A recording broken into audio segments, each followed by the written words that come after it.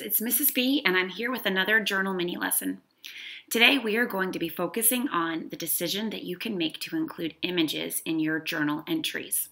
This is also something that can help you throughout the rest of your life as a writer. Anytime you want to share or explain something to someone, it's always a good idea to consider including some images. So to get us started, I thought we'd talk about the reasons why writers include images. And the first one that I came up with is that writers include images because they want to add visual details. Writers, obviously, are always including words, but sometimes including something that we see with our eyes that is not words. That image or picture really adds an additional level of details that can be really super helpful to readers. So that's the first reason. And let me actually show you an example of a time when I included images to one of my journal entries to help my readers understand. So on April 10th, it was the first time I had gone to the grocery store after they had put some more safety precautions in place. And I wrote about how I needed to wait in line to go inside, how many of the aisles were one way, how things were missing from the shelves, and how we had to stand 6 tiles apart at the checkout.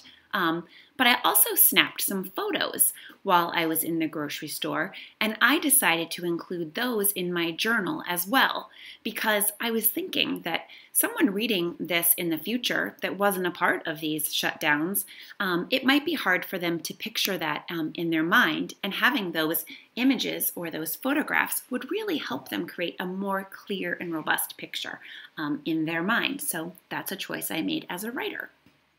Another reason why writers include images is they use an image to really help capture the story. Sometimes when writers are using an image in this way, the image becomes almost more important than the writing. Let me show you an example of this. I found this picture on Prime Focus Lab when it was talking about the decision sometimes to have a picture all by itself and just include a few words to tell the rest of the story, or whether the picture can stand alone. So that's something interesting to think about. And usually we capture the story, and it's like not just the photo all by itself. So I say this little almost. It's just the photo because we do like to give our readers a little bit of background knowledge to help them piece that story together or understand the context or where and why it's taking place. But that can be a really powerful decision as a writer when you're thinking about including images.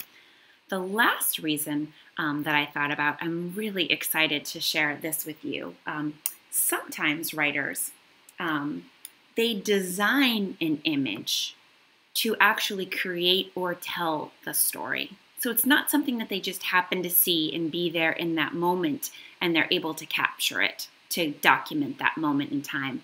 They actually create the image to document that moment in time. And let me show you this. So shortly after we started learning together at home, I saw this post from this art teacher whose name is Libby Beaty, or Libby Beaty. I'm not exactly sure how to say her name, but what she did is she came up with this really great idea to have her kids create portraits, to create images where they thought, where they were recording how they're spending their days and the images, the items that have been important to them during virtual learning.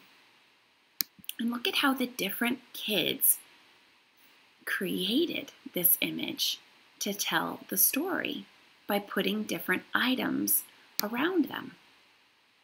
Okay? So I thought that was a really neat idea, and I thought someday I'm going to have to share that with my writers because that might be something they want to do in their journals. So that leads me to the next part of our mini lesson. As always, you have to decide, what do I want to share with my future self and my future readers today? And do you want to include images? Okay, and that's where, here it comes, always it's there. That's where you, as always, get to make that choice. Okay, maybe You already have something in mind and it doesn't include images today. And that's completely okay, because remember, including images isn't just something you're doing today because Mrs. B is asking you to.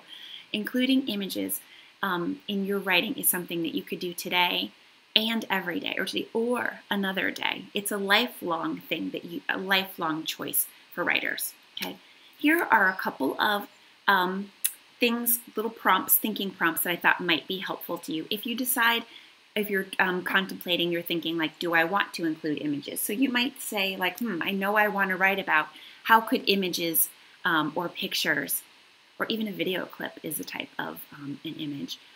How could images help me tell this day, this event in my journal? Okay. Maybe you're saying, should I revise? Should I go back to an entry that I've already written and include images? Maybe I want to add a drawing. A drawing is also a type of image. You could totally make that choice to go back and revise. You might say, I want to tell a news story. I really want to include this really powerful photograph that I've taken during this time and just add a few words. Okay? Or I want to do what Libby Beaty's students did, and I want to create this image and put items around me that have been really important. Okay? And then you have to decide if you're going to do one of these things. Do you need to add words to help your future future reader understand what it is that you're trying to do? Those are your choices, writers. Okay, so it's that time. Grab your paper journal or your digital journal and find that cozy spot. Think about what you want to write about today and think about whether or not you want to include images. Okay, so that's it for today. I hope you have a great rest of the day. I hope that some of you will share your journals with me, especially if you try this on. I just am dying to see what kids come up with. So that's it for this time. Have a great rest of the day. I'm saying it again because I mean it doubly. And it's time to say goodbye, so off you go.